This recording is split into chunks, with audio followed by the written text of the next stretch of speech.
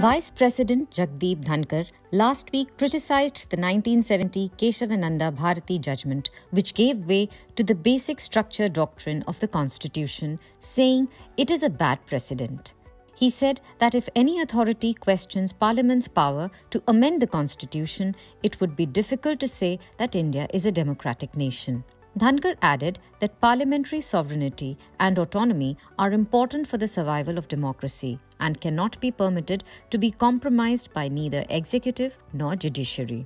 He also highlighted the court's decision to quash the National Judicial Appointments Commission Act for judicial appointments. The basic structure of the Constitution is a set of features which cannot be changed or altered even by Parliament's amendments. They represent the core values of the Constitution.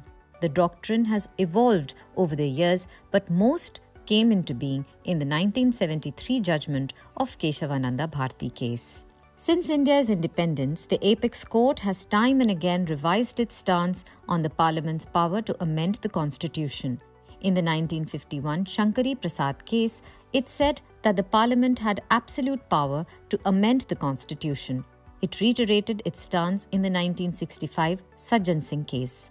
The Parliament was given the power to amend any part of the Constitution, including the fundamental rights. However, in the 1967 Golaknath case, the Supreme Court ruled that Parliament cannot amend fundamental rights. Finally, in 1973, the Kesavananda Bharati case said that the Parliament can introduce changes, but they should not alter the basic structure of the Constitution.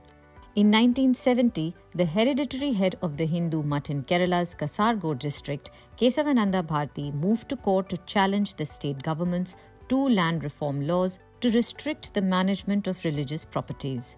The constitutional bench ruled that Parliament could amend any part of the Constitution as long as it did not alter its essential features. Every provision of the Constitution could be amended, but these amendments can be subjected to judicial review. No clear definition of the term basic structure was given in any judgment. Some principles like federalism, secularism, and democracy were listed as their components. Over the years, the Supreme Court, through its various judgments, has shaped the concept, and now it includes supremacy of the Constitution, rule of law, an independent judiciary, federalism, a sovereign democratic republic, the welfare state, a parliamentary system of government, and principle of free and fair elections, among other features.